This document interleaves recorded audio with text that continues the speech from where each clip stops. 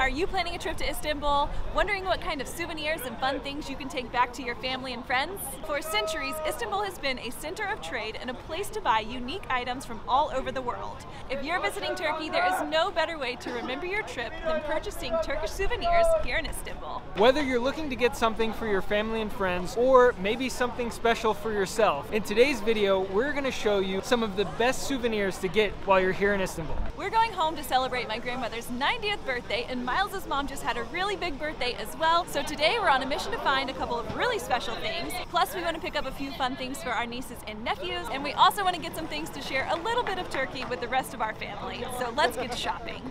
We're not really big shoppers, but we're here for it today.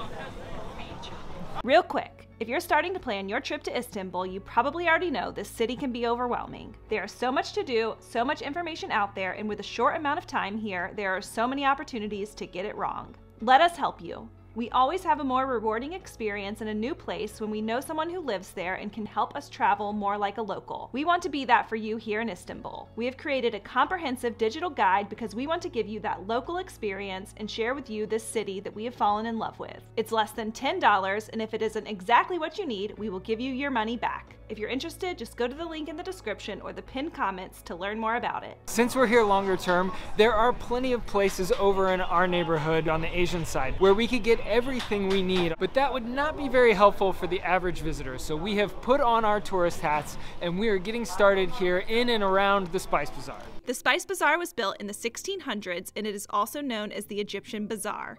It's full of spices, Turkish delights, specialty teas, and it's a lot of fun to walk through and take in all of the smells and bright colors. You are going to pay more for certain items here, but take pictures, enjoy the experience, and take the story home with you. The shop owners are not shy. I want to say something. If you want to come inside my shop, can I offer tea for you? And it can be a lot of fun to try a few Turkish delights or specialty teas, but be careful to ask for the price before you buy anything. Prices can add up very quickly if you aren't careful. Also, as a disclaimer, the Turkish lira has been heavily impacted by inflation, and the value has fluctuated a lot in the past couple of years. So we're going to give you some estimated prices as of today in Turkish lira and US dollar, but don't be surprised if things change. All right, we're starting with something very popular here, and that is Turkish delights. Sorry for interrupting. You can continue. It's going to be all right. And here, I want to show you what we have.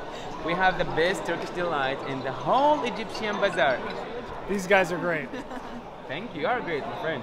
They're very good at separating you from the money in your wallet. I really want to help you spend your money, my friend. And if you are allowing me, my place is empty right now. I can show you before it gets crowded. Turkish delights, also known as lokum, are a very sweet candy with a gooey texture. There are many different varieties and flavors, and the classic Turkish delights are small cubes, often containing nuts and coated in powdered sugar, and they are typically served alongside a cup of Turkish coffee. There are also more specialty Turkish delights that are rolled into a log-type shape. Again, these come in a variety of flavors like pistachio, hazelnut, rose, pomegranate, blueberry, and the list goes on.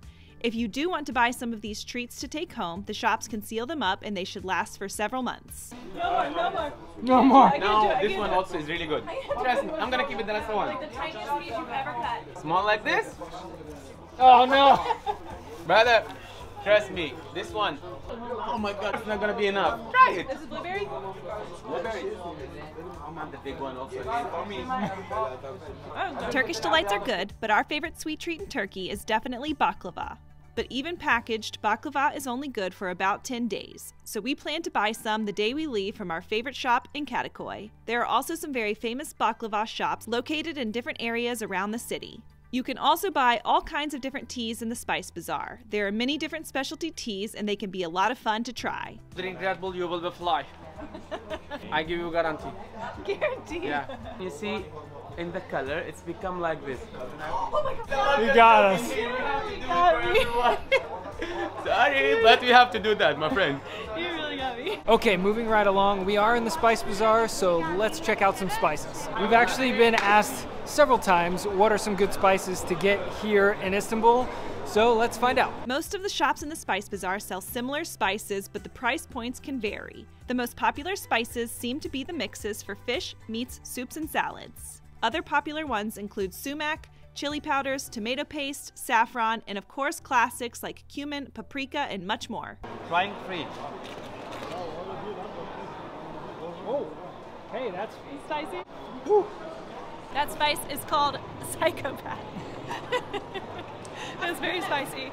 I like it. Okay, we got some special Ottoman spice mix for kebabs, another spice mix for chicken, and some very spicy red pepper flakes, just because Jess likes to add spice to everything. And they can even seal and package your spices so you can get them home safely. Also, depending on which shop you go into, the prices can be very different. In the spice shop right here on the corner where the two parts of the L meet seems to have the most local prices inside the Spice Bazaar. So here's the deal. When you're walking through the Spice Bazaar, you're going to get samples offered to you everywhere you turn. Then you'll get invited inside the shop where you'll be fed more and more samples, and eventually you'll have been given so much for free that you'll feel guilty, almost like you have to buy something. At least that's how it goes for us usually. Honestly, we are well aware of how it works here, but it still gets us every single time. It's all part of the experience. Just make sure you don't spend more than you should on something you don't even want. They have many other things here outside of just spices and treats, like gold, ceramics, scarves, etc., etc. But we're gonna save all that for later. The shops extend well outside of the Spice Bazaar, and our next stop is right here by one of the entrances. This is the most famous place in all of Istanbul to buy Turkish coffee. You cannot miss it. You can smell the roasting coffee several blocks away. There's almost always a line, and there's a whole team of people here bagging up the Turkish coffee to go.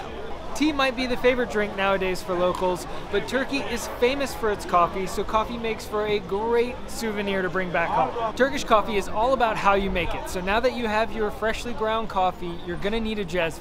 You cannot make authentic Turkish coffee without a jezve. If you just put this coffee in your filter coffee maker at home, you're just gonna get a really bad cup of coffee. To really round out a Turkish coffee themed gift or souvenir, you can also get a Turkish coffee set. These come in all kinds of designs, and Turkish coffee cups are small, usually ornately decorated, and must have a saucer. You can find jezves and Turkish coffee cups in and around both the Spice Bazaar and the Grand Bazaar. Also, like we mentioned, the most popular drink here in Turkey is traditional Turkish tea or chai. Turkey consumes more tea per capita than anywhere else in the world. It is served in a small tulip-shaped glass, and it is actually just black tea that is mostly grown in the Black Sea region of the country. It really is a part of the culture here, which makes it a great gift to take home. You can just buy the loose-leaf tea in any of the supermarkets, and just like the coffee cups, a set of tulip-shaped tea glasses can make a great souvenir and can be found around both the Spice Bazaar and the Grand Bazaar. Walking through the Spice Bazaar is a lot of fun, but virtually everything in there is quite a bit more expensive than what you can find just outside. So we're gonna get a few more things out here while we make our way up to the Grand Bazaar. Where are you from? US Spice Market. America. America. Welcome to come. You got us. You have Turkish delights too? Of course. Good or same? We're learning a lot about Turkish delights today. So just for an example of what we were just saying about things being less expensive out here, the Turkish delights we bought inside the Spice Bazaar were 350 Turkish lira per kilo. These ones were 250 Turkish lira per kilo for what we believe to be the same exact thing. We've also learned that the cheaper ones in the front that they lure you in with, those are made with sugar, whereas the more expensive ones, like what we just bought, are made with honey, no sugar. That's what they say. Make sure to try it and make sure you get something that you actually enjoy. Frankly, they give you so many taste of things. Kind of all runs together. I don't even know. We've probably eaten a kilo of Turkish delights just trying the different ones. This is for you because you have no hands. Open your mouth. But there are hundreds, if not thousands, of these shops, and they extend all the way from here at the Spice Bazaar up to the Grand Bazaar. So if you're looking to get some better deals, you probably should spend some time shopping outside of the two main bazaars as well. We're gonna see what else we can find. So Jess's sister and her husband were just here visiting us, and our brother-in-law really liked Adana kebabs, and his birthday's coming up, so we already got the spices, but we're gonna get a few more things so that he can make Adana kebabs at home. We are also going to pick up some small gifts for our nieces and nephews, and the options really are endless. There are scarves, fun lamps, Turkish evil eyes, and all kinds of different sizes and designs, fun costume jewelry, little bags and purses, and we are even getting a couple of jerseys from our neighborhood football club. Just be sure to shop around and negotiate because prices and quality can be very different from one shop to the next. This cat apparently has babies. I'm hoping that he's bringing them down. Yeah.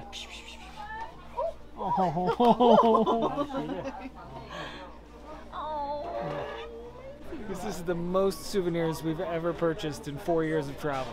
We have officially made it to the Grand Bazaar. This is one of the oldest and largest shopping malls in the entire world. It is massive. It's somewhere around 60 streets and I think around 4,000 stores. The Grand Bazaar is typically going to be more expensive than other places you would find in the city, but how often are you going to be shopping in such a historic place?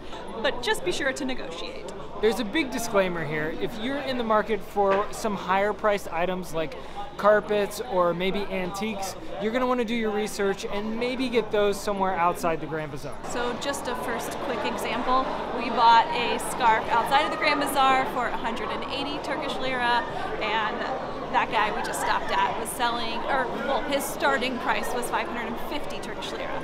So definitely be sure to negotiate. Generally speaking, you can expect a fair price to be somewhere around 50% less than the first price you were given, depending on the item. Also, so many shops carry the exact same things, so don't be afraid to walk away and try and find a better deal somewhere else. A lot of places will take credit card, but paying in cash can help with negotiating. And of course, it always helps if you're buying more than one thing. This is going to vary depending on the item. Obviously, if something is super cheap to start out, there might not be as much negotiating room to get the price down. And like we already mentioned, you should consider spending some time looking through the hundreds of shops situated around the outside of the Spice Bazaar and Grand Bazaar. They carry many of the same items for considerably less. So if you're really looking to find a better deal, you should be sure to check those out. But let's head back to the Grand Bazaar. So first up, we're going to get something special for ourselves. We actually just celebrated our 12-year wedding anniversary, and we got these current silver rings that we're wearing very early on in our travels. So today, it's time for an upgrade. The Grand Bazaar is famous for selling gold. There's a whole section of the bazaar with tons of gold shops. A lot of things here in the Grand Bazaar are overpriced, but one thing that shouldn't be is gold. But we are going to put the camera away to make sure we get the best deal possible. Gold is traded by weight in the Grand Bazaar, and the market price changes daily. There is a market price for buying gold and also a price if you're wanting to sell your gold. When purchasing, the jeweler will weigh the piece and add a small premium for design work, which is why the price is negotiable. Just be on the lookout for things like large clasps or stones or other non-gold design features that can add to the weight of your piece. Okay, we're back. We bought these two rings for around $340 US total. His initial price was quite a bit higher than that, so like we mentioned, don't be afraid to negotiate no matter what it is. Happy anniversary. Happy anniversary. Now let's see what else we can find. Another really popular souvenir here in Turkey are handmade and hand-painted ceramics. You can get anything from replica Iznik tiles like the ones you'll find in the Blue Mosque, to colorful plates and bowls, and of course handmade vases of all kinds of different shapes and sizes. There are regions in Turkey that are famous for ceramics, like Cappadocia and Iznik, and Istanbul can be a great place to see all the different styles. I think we could spend all day just going through ceramics shops, but there is so much more here. There is a whole section of leather goods where you can find jackets, purses, backpacks, luggage. You have beautiful lantern shops scattered throughout the bazaar. There are of course Turkish towels, handmade olive oil soaps, all kinds of small trinkets. Seriously, the list is endless. And of course, we cannot make a video about souvenirs here in Turkey without at least mentioning Turkish carpets. To be honest, we are not experts, nor are we in the market, but it is really impressive to see how they hand make the carpets here in Turkey. If you do want to buy a carpet here in Turkey, definitely do your research, because this can be a very high ticket item, and you want to make sure that you are buying from a quality shop with authentic carpets. While you are here in Istanbul, you will almost definitely be approached by somebody with a cousin or an uncle or a friend with a carpet shop, and they are just as good at helping you spend your money as the guys in the Spice Bazaar. So be very careful. Istanbul can also be a great place to buy antiques. The Grand Bazaar has an antique section in the center of the bazaar, which is absolutely worth visiting. But we have some experience purchasing antiques here in Istanbul, so we are familiar with just how overpriced some of the antique items in the Grand Bazaar can be. There are some high-quality antique shops located all around the city, like in our neighborhood of Kadıköy or in Balat. One other really great neighborhood for antiques is Çukurcuma. Even if you are not in the market for particular antiques, these can be really fun neighborhoods to walk around. I think that's going to do it for us today. It has been a full day of souvenir shopping. but it's been a lot of fun. We really hope that this video helps you find the perfect souvenir to commemorate your trip here in Istanbul. Please let us know in the comments whatever fun souvenirs you pick up during your trip here, and be sure to click the link in the description to learn more about our comprehensive digital guide. Thanks for watching. Bye. For centuries, Istanbul has tripped them purchasing some unique. Nice turkey! Yes! Yes! We picked the most energetic guy to stand in front of in this